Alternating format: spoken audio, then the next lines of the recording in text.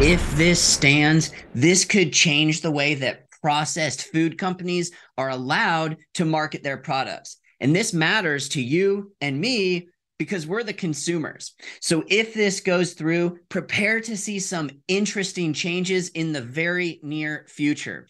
And perhaps keep an eye out to see if this does even tank some commonly consumed products.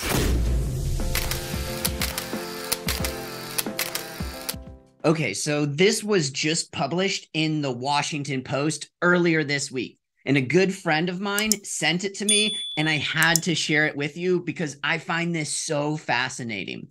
So, the FDA is changing regulations on how food companies are allowed to market their products. They're redefining the word healthy and how it can be used on packaging. And big surprise, the processed food companies are doing everything they can to fight against it.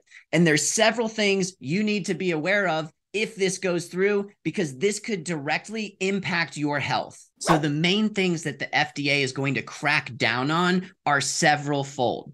Products will only be allowed to be labeled as healthy if they contain a meaningful amount of food from one of several main food groups, such as fruits, vegetables, or dairy. There's also going to be specific limits to how much saturated fat, sodium, and sugar can be in any food that is labeled as healthy.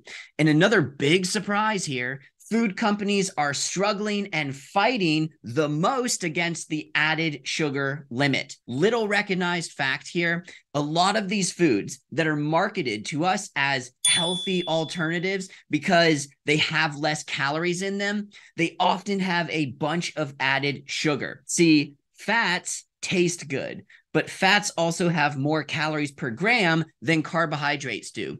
So food companies, they remove fats from their products and market them to us as healthy because they have less total calories in them, like fat-free yogurt and fat-free cottage cheese and low-fat salad dressing. And then they pump a bunch of sugar into these products so that they don't taste like complete crap. And get this, this is so good. I had to read this several times. The food companies have spoken out about these new sugar thresholds by saying, we believe the FDA's restrictive approach to added sugars is unwarranted and outside their authority, given the lack of scientific consensus on the relationship between sugar intake and diet-related disease. I swear, I must be getting dumber every single day. Here I thought there was plenty of scientific evidence that sugar is related to obesity, cardiovascular disease, diabetes, metabolic syndrome, even cancer. But here's what you should pay close attention to, because there are some good key takeaways from this article. And by the way, I have linked this article in the description of this video for anyone who wants to read it. But look, the American Heart Association approves of the FDA's new healthy definition because it focuses more on nutrient-dense foods. In other words, unprocessed foods. And they state that the healthy claim should not appear on heavily processed, non-nutrient dense foods that have been manipulated to meet the new criteria. Sound familiar? So this is a good thing, in my opinion. But there's one more thing I want y'all to be aware of. I didn't actually catch this until I read it the second time. Check this out.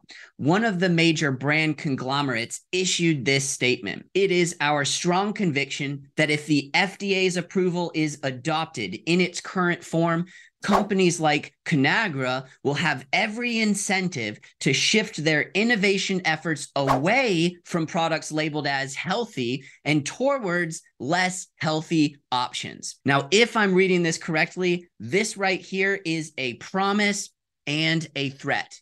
If the FDA comes down on these already unhealthy products and makes it so these companies can no longer falsely market them as healthy anymore, these companies plan to make their products even more unhealthy for us.